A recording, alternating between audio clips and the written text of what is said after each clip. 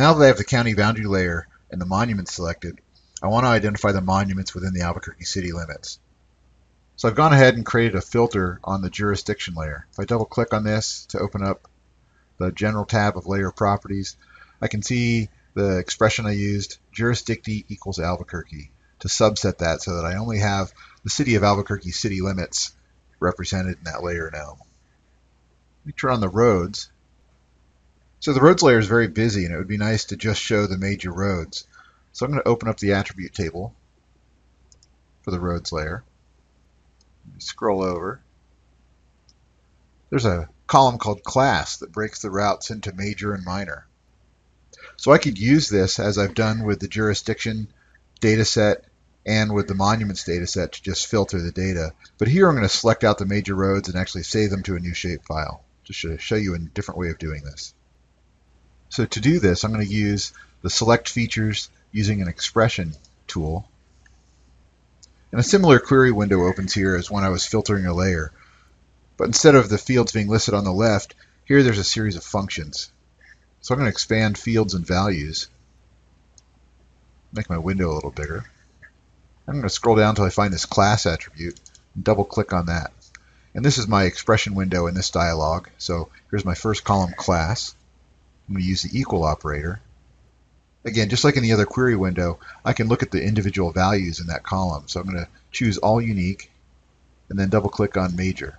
So I have my expression class equals major, and then I'll click the select button and click close. So I've now got 4,593 records selected, a much smaller subset. I can now use the toggle at the lower left-hand corner to show just the selected features. So now I'll close the attribute table, and you can see the corresponding features on the map are selected. And I'll right-click on this layer and choose Save As, Browse. I'll call this Major Roads, .shape.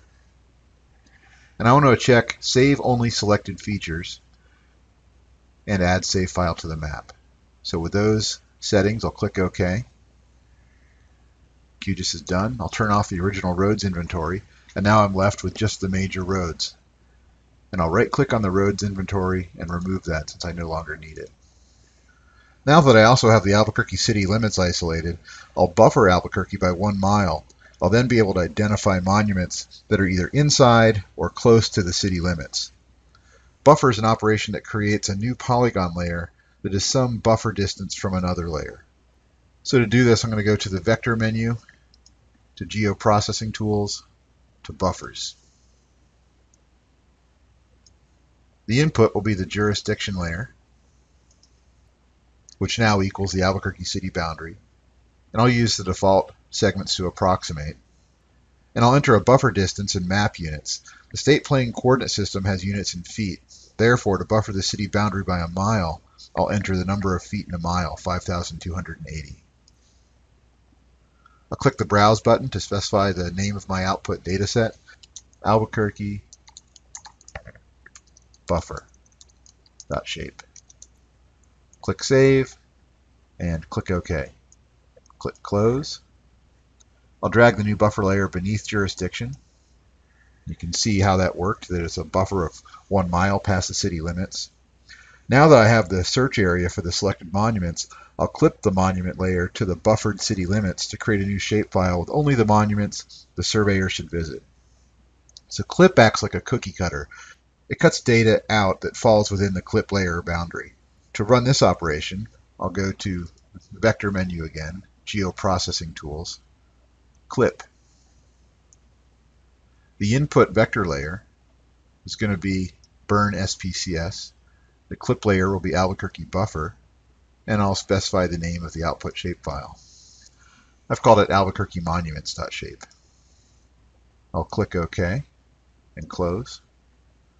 Turn off the original monuments layer, and now I see I'm left with just the monuments within a mile of the city limits. So I will remove the original monument layer. I'll turn off the Albuquerque buffer, save my project. Finally, I'll label the monuments with the feature ID attribute. I'll double click on monuments, and go to the Labels tab. I'm going to choose Label this layer with the Feature ID attribute. So a lot of label formatting tools here. I'm going to choose the Buffer option, and I'll check Draw Text Buffer. This will create a white halo around the labels, which can make them easier to read against a busy background. Then I'll click the Placement option, and I'm going to give it an offset distance of 2. This will offset the label from the point a bit, giving more room for a bigger point symbol. There are a lot of options for label placement. I'll click OK, and now the monuments are labeled. Now I'll zoom in to just the monuments, since this is going to be the focus of the map, and I'll label the streets. So I'll double click on Major Roads, again go to the Labels tab, and tell it to label this layer with the street name. I'll click the Text option and tell it I want to use a font size of 5.25. And on the Rendering tab, I'm going to select Merge Connected Lines to avoid duplicate labels. This will remove duplicates. In the final task, you'll prepare the final map of your results that the surveyors can use to survey these monuments.